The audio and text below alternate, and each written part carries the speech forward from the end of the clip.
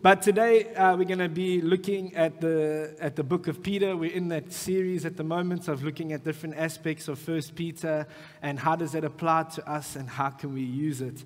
And so today I would like to bring our attention to 1 Peter chapter 5, verse 8.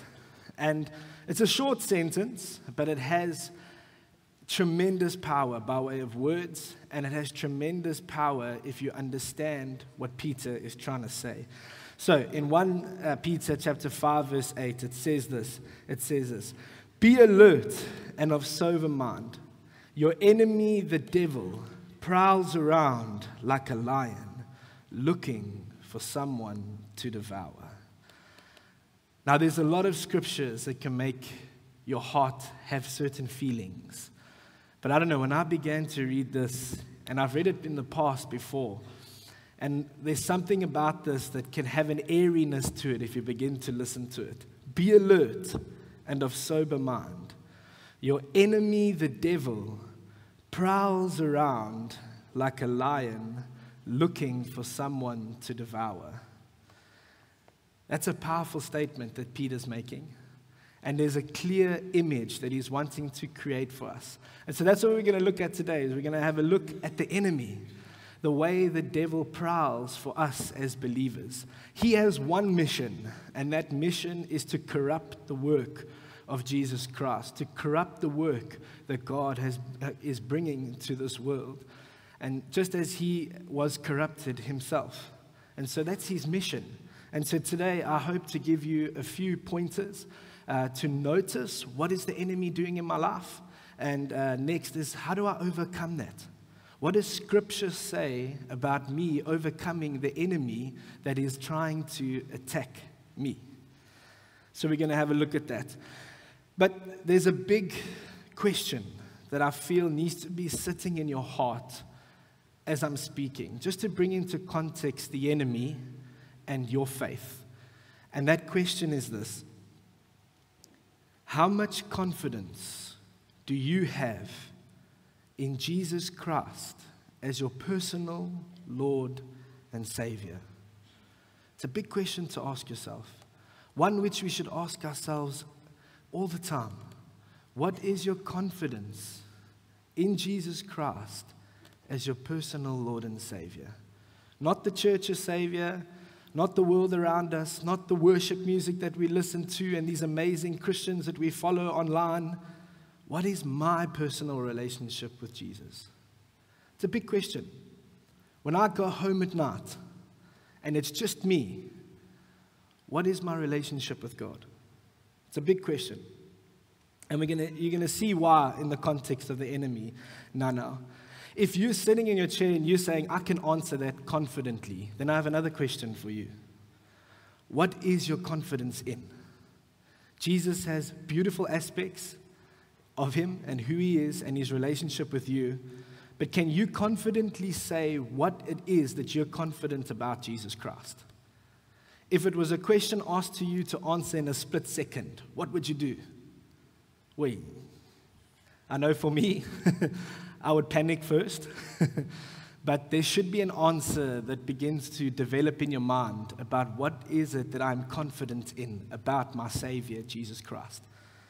Because as we chat about the enemy, confidence is everything, especially if you come upon attack.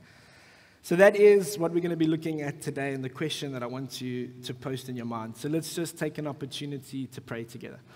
So Father, we come to you, Lord, and we just say thank you. Thank you that we are privileged enough to hear your word freely.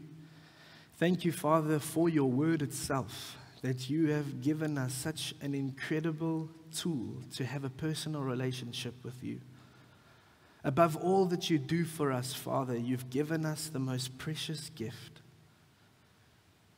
your words, Lord, your voice. You speak to us through your word. Father, everything that we know about the Christian faith comes from the Word of God, the Holy Bible. So we appreciate you, Father, and we value you so much for placing this beautiful book in our hands so that we may know you and, Father, that we may grow in relationship with you. So bless this time that we have together, Father. And I pray that the hearts of the congregation today may become aware of something in their life that they need to better themselves in becoming a great follower of Jesus Christ. In Jesus' name, amen.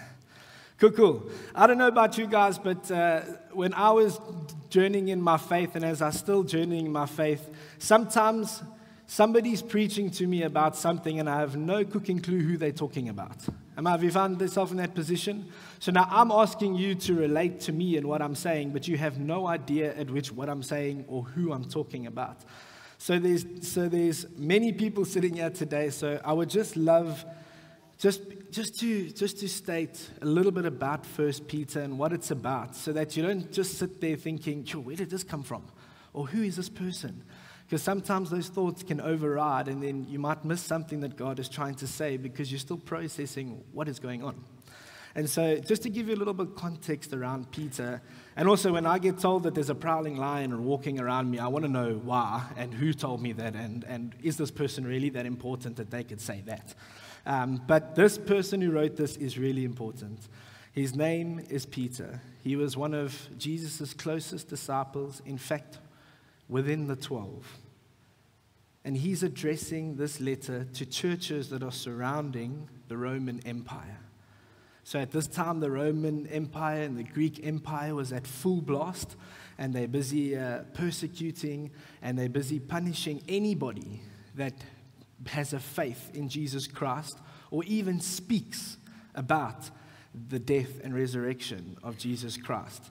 You must understand how troubling the faith of Christians are to a Roman culture or a Greek culture, because it's completely opposed to what they believe. Now you can imagine all these apostles going out, beginning to develop churches and preach the good news of Jesus Christ. And now there's all these cultures that oppose everything that they say. And so that's why Peter begins writing this letter. So he's encouraging those who are journeying and first time in the faith. What does it mean to really be a Christian? What does it really mean to be a follower of Jesus Christ? And that's important for us to know. So when we read about a prowling lion, we can have a concept as to why Peter was saying this.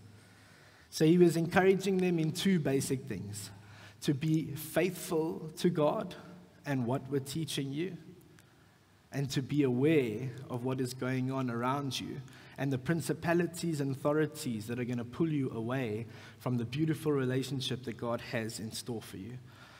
Cool. So I hope that helps some of you in the congregation who might be thinking, what is 1 Peter and who is Peter? Because it's definitely a question that began to run in my mind as I began to grow in faith.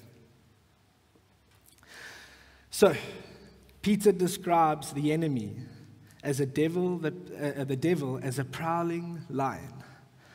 I've had the privilege a few times of coming face to face with a lion. And so today I'd like to use Peter's analogy and just elaborate on it a little bit and just get the feeling of how a lion attacks. Because similarly, so he's using a lion because it's similar to the way the devil attacks you, is the same way a lion will attack its prey. So I've got 7 quick ways that a lion attacks. And they're quite fascinating and quite interesting. So the first one, and the most obvious, is that a lion loves to attack prey when it's at its most vulnerable. So to give you a picture, let's use a giraffe, because I think giraffes are just really cool and clumsy, and so they're easy to understand.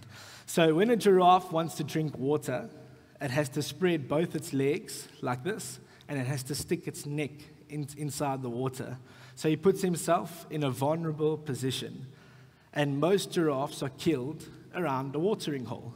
Why? Because they put themselves in a position of vulnerability, and a predator goes, perfect opportunity for me to make my attack. When there's a devil that is considered a prowling lion around, he's looking for parts of your faith that are vulnerable so that he can attack. Another way that a lion attacks is through patience and deceptiveness. So I don't know if you've ever seen a lion, one of those pictures from National Geographic, and all you see is all this beautiful grass. And then there's these sneaky eyes hiding in the grass and these pointy ears. Now, a lion is very deceptive. So it hides within the bush, it blends in, and it's patient. Patient for what? A moment of vulnerability on the prey that it's seeking. Maybe it's a big group and they've noticed that somebody's coming astray from the group, and so it goes. Or maybe it's just a big group and someone's in a bad position, and so if I attack, they'll all scatter. That's quite interesting, that a lion is very patient and very deceptive. Another way that a lion attacks is that sometimes it just likes to attack its prey for fun. And that's a scary thought for me. My brother-in-law is a game guard, and he told me that sometimes a lion just likes to attack for fun because it's bored, because it sees an opportunity, and it'll just go for fun. The enemy is quite the same. He has a mission, and he's looking for something to play with, and it's never usually fun for us, but it's fun for him.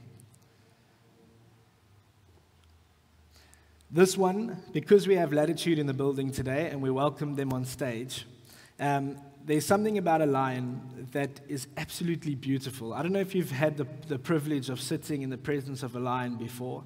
I have a few times in my life.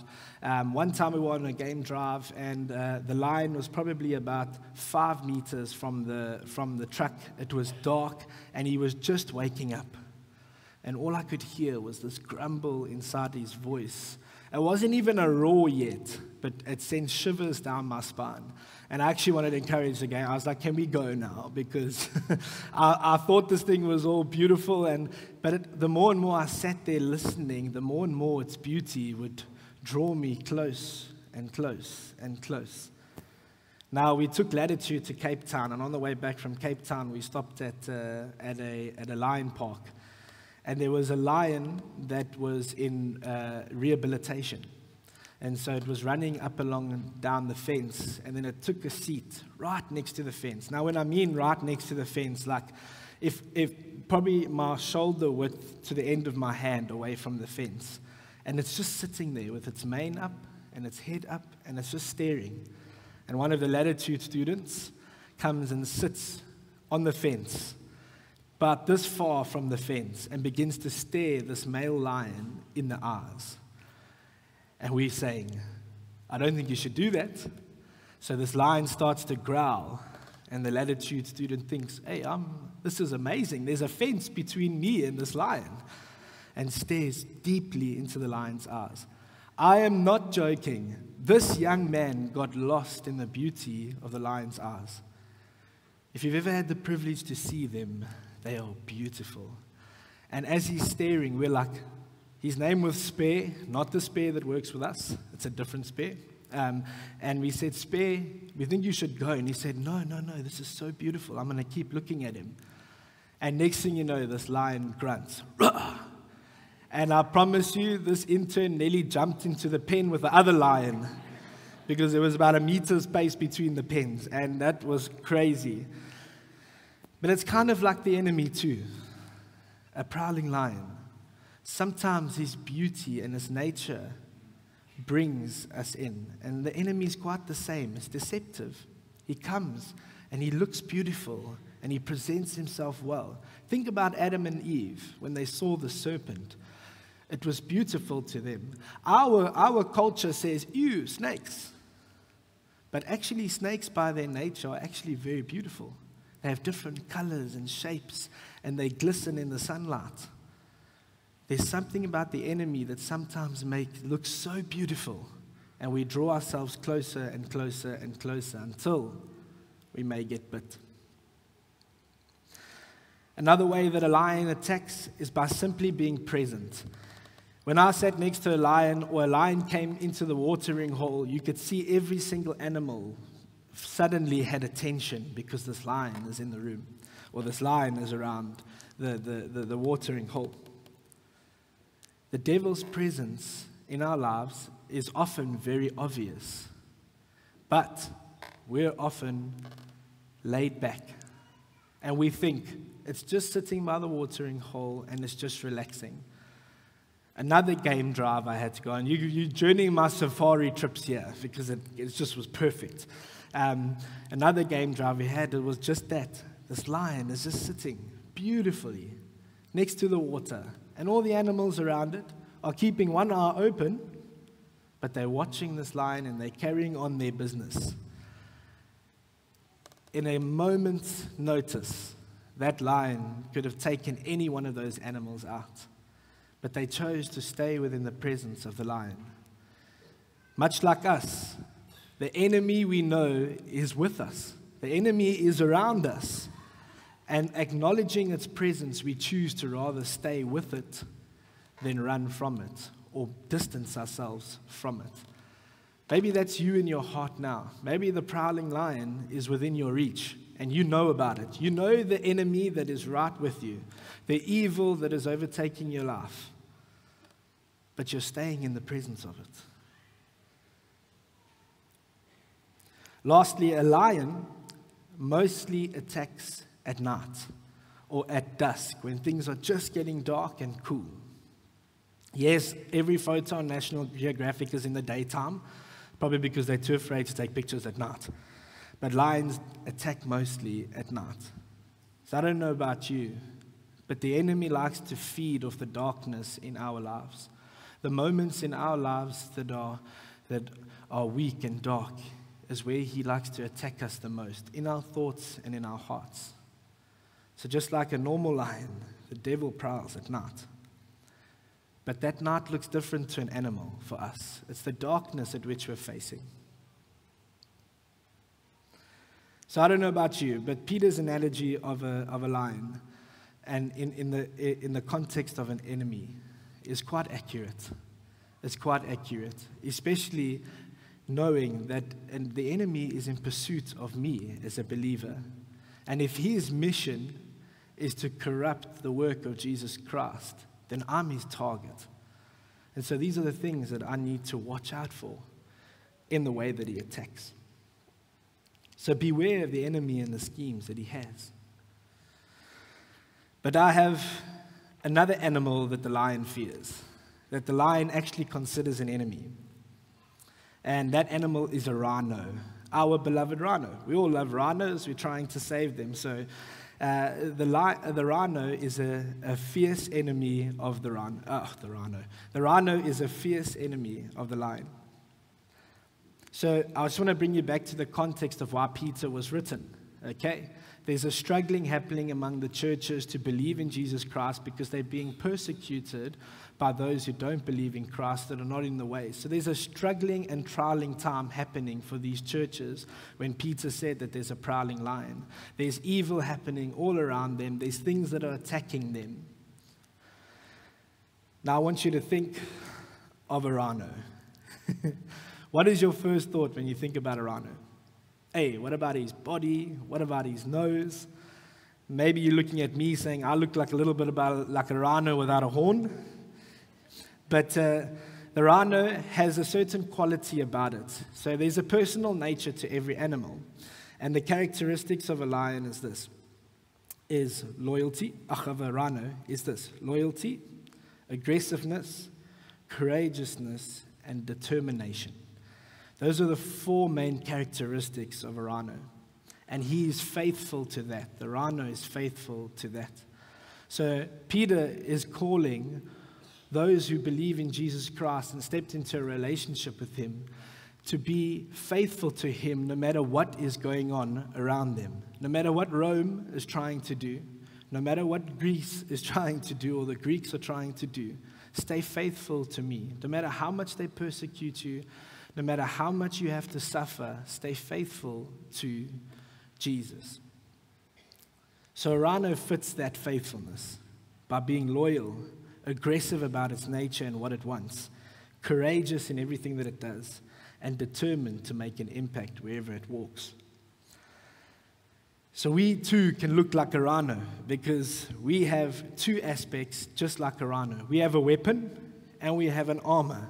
A rhino carries that heavy armor and it carries that weapon Actually, to be honest with you, the biggest weapon on a rhino is his teeth, not his nose, just letting you know that.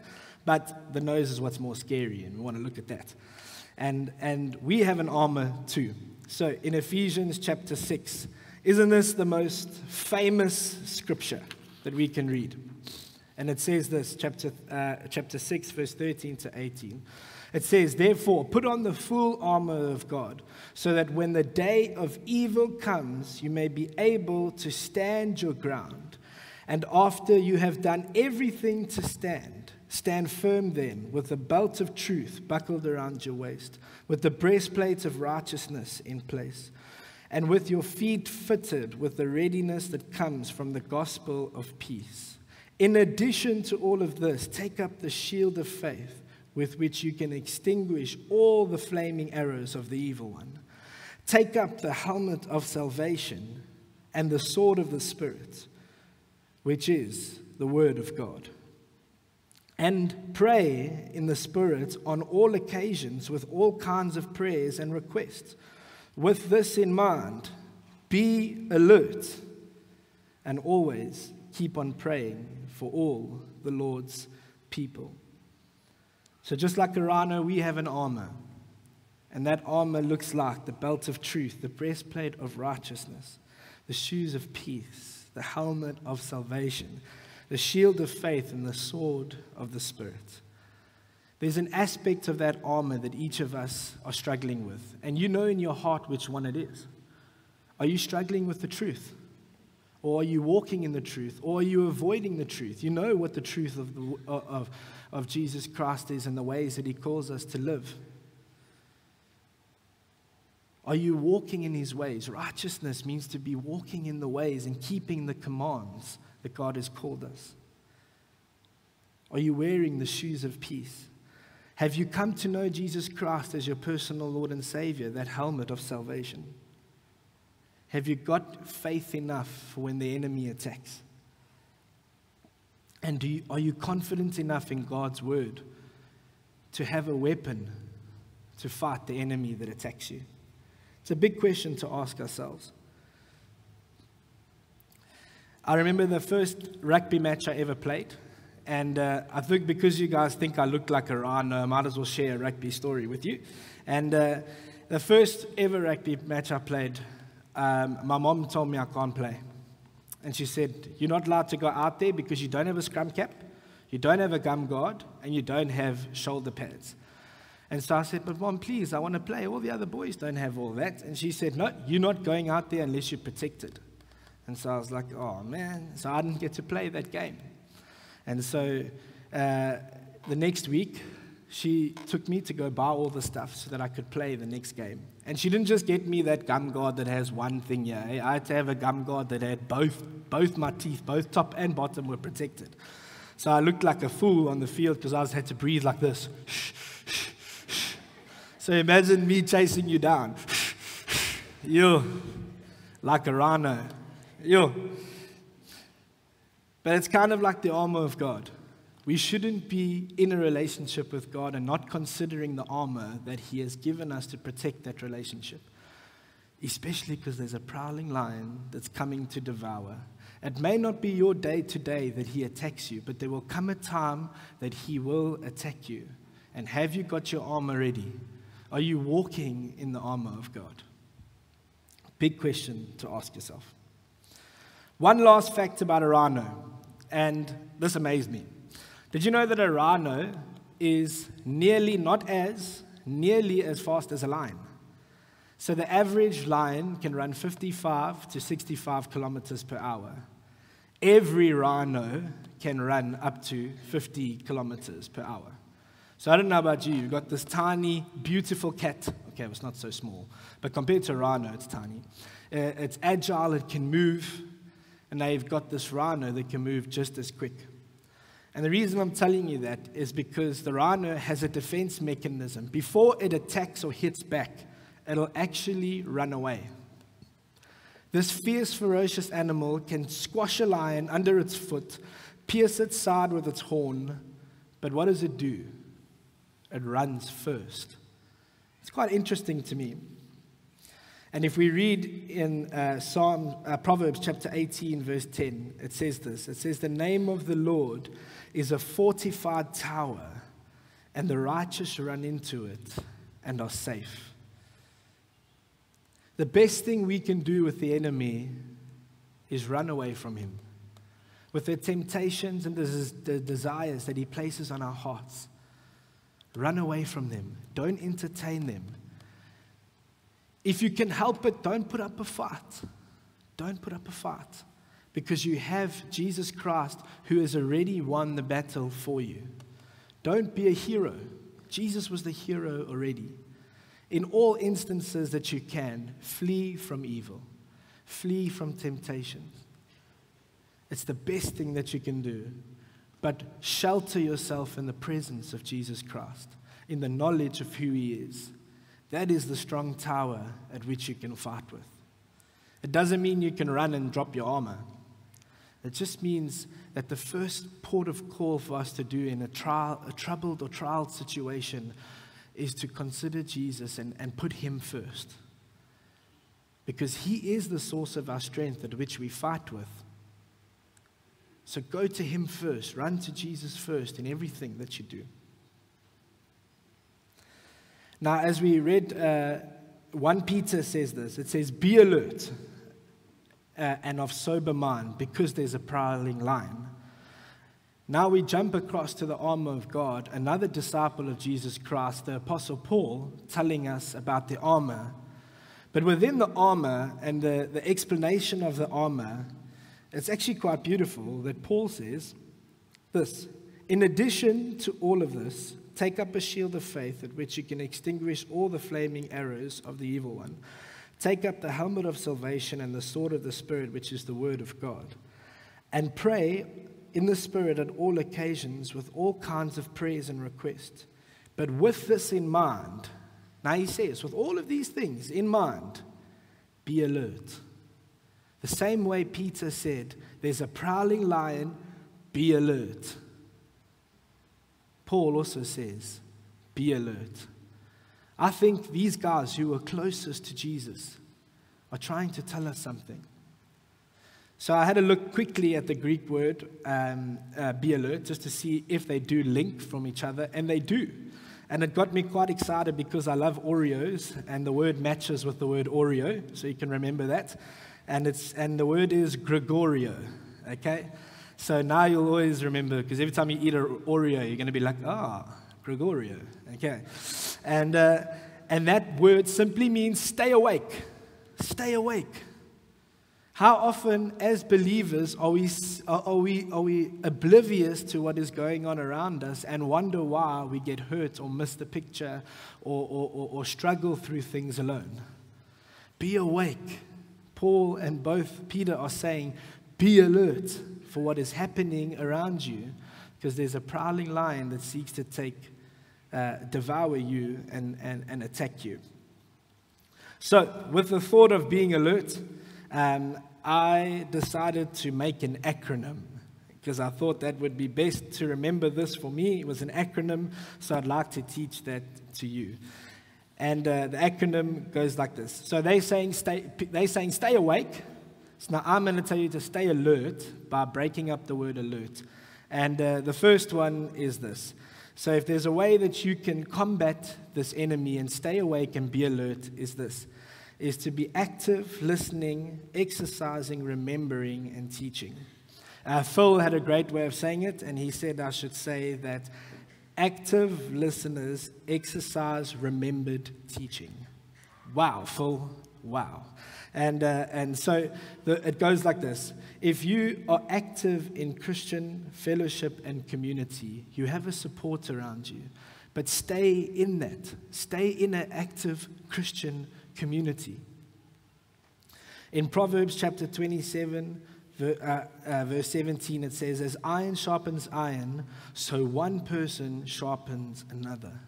Stay in fellowship and accountable to other believers so that you can journey with somebody else that believes what you believe in and helps you in what you believe.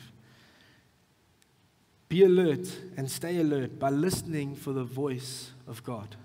Listen for God's voice. In John chapter 10, verse 27, it says, "My sheep listen to my voice, and I know them, and they follow me." Are you too busy for God? Or have you got an inch of your day to begin listening to Him, speaking to Him, and praying for Him? Because often we run around so much and wonder why God isn't speaking. But maybe the question is, are we listening? And that we believe that God is going to say something audibly and change our life. But He speaks in many ways. He speaks through people. He speaks through His word. He speaks through vision. There's so much that God speaks through. But we need to learn our shepherd's voice. Next up, you have to exercise faith and good works. We all know that faith is the most important, but good works without faith is dead. But so, if you swap them, it's exactly the same.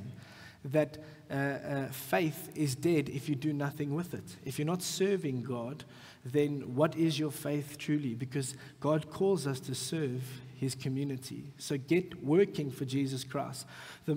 We've often heard that faith is like a muscle. You have to exercise it, but we don't often believe that. So you have to break a muscle down, exercise it, and that's so it can grow. So exercise faith and good works. Probably the most important, remembrance. This is what Jesus calls us to do all the time. And we're going to do it later in communion. And He calls us to remember. Remember all that God has done and all that He has promised for you. If you can think back to a moment where God has had you and you experienced Him, it'll get you ahead of the enemy and can help you in the attack of an enemy. And lastly, teaching. Teaching of the Word of God and the ways of God. I didn't read the scriptures. Sorry. Exercising faith. It says in Proverbs chapter 3, verse 5 to 6, "Trust in the Lord with all your heart, and lean not on your own understanding, but in all your ways submit to Him, and He will make your path straight." Faith comes by trusting the Lord, and so you'll exercise good works through faith in Him. For remembrance, John chapter 14, verse 26 says this, "But the Advocate, the Holy Spirit, whom the Father will send in my name, will teach you all things and will remind you of everything I have said to you." And lastly, Proverbs chapter 3, verse 1 says this, "My son, do not forget my teaching, but keep my commands in your heart." The truth is that if you are not reading the Word of God, you cannot forget something you don't know. So if you are not actively in the Word of God, how can you forget the teaching that God calls you to remember? It's a big challenge. Because we experience God through so many different ways. We come to church and we learn, but people, that's not enough. It's not enough to have a personal relationship with Jesus Christ. You cannot forget His teaching if you're not in it. So get to know the Word of God. Dive deeper in it. Learn it each day. Whether it's a multitude of chapters or even just one verse, do not miss out on learning and growing with God through His Word. So that's the challenge that I want to extend to you today, is to go throughout this week and be alert for what the enemy is doing around you. But you cannot be alert if you're not exercising, or if you're not active, or if you're not listening, or if you're not remembering, or you're not even in teaching. The alertness that you're going to have to the enemy around you, you may be the next one to be devoured. It's a big thought to think. But go back to that first question. What is your personal relationship with Jesus Christ? Because it'll lead you to being alert. It will lead you to knowing what that relationship looks like. Let's pray together. So, Father, we come to you, Lord, and we thank you. We thank you that you are a good God working in our lives and working in our hearts, Lord. We thank you that we have brothers in Christ that went before us, such as Peter, such as Paul, that could remind us, Lord, of your ways, that could teach us your ways, that could extend warning to us as believers. these guys extended a warning for the life that we are going to live, and that the enemy around us will try and take that life from us, will be deceptive in nature to take us away from our relationship with God. But Father, we know that you are much stronger, you are more powerful. And so, Father, we ask you to come into our lives. Father, I pray for every single heart in this room today that they may come to know your name, Lord. But not just here on a Sunday, Father, but in everything that they do, that they would remember you. Father, that they would go home and read about you. Lord, that they would fall in love with the name Jesus Christ, the name that's above every name, the tower of refuge that we can run to in troubled times, that we can seek you. I pray, Lord, that each person puts on the armor of God, that they look at each piece of that armor and discover it for themselves, so that they may walk in confidence in you, Father. Confidence in who you are and who you are to their lives. We pray all these things in your wonderful name. Amen.